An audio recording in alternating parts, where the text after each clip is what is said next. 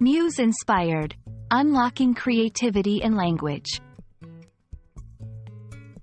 Hello, everyone. Today, we're going to explore a fascinating phrase in the English language, Muse-Inspired. This term is rich in history and meaning, and understanding it can add depth to your language skills. Let's dive into what makes this phrase so special and how it can inspire your own creativity. The term, Muse-Inspired, comes from ancient Greek mythology. The Muses were 9 goddesses who symbolized the arts and sciences. They were considered the source of knowledge that inspired poets, artists, and thinkers. When we say something is Muse-Inspired, we mean it's influenced or motivated by a deep, creative force, much like the inspiration artists felt from the Muses.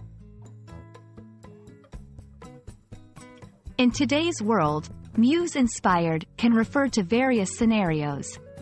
For instance, a writer might describe their latest book as Muse-Inspired if they felt a deep, almost mystical motivation while writing it. It's often used to describe creative works that are not just skillful but also deeply imaginative and original. You can use this phrase in everyday conversation to describe anything that seems to be born out of extraordinary creativity or inspiration. For example, the design of this building is truly Muse-Inspired, or her latest performance was Muse-Inspired.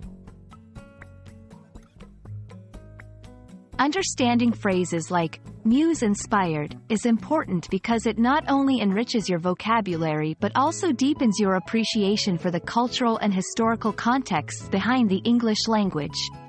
It allows you to express ideas about creativity and inspiration in a nuanced and powerful way.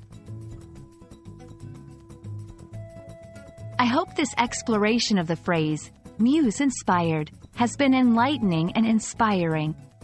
Remember, language is not just about words, it's about the stories and ideas they convey.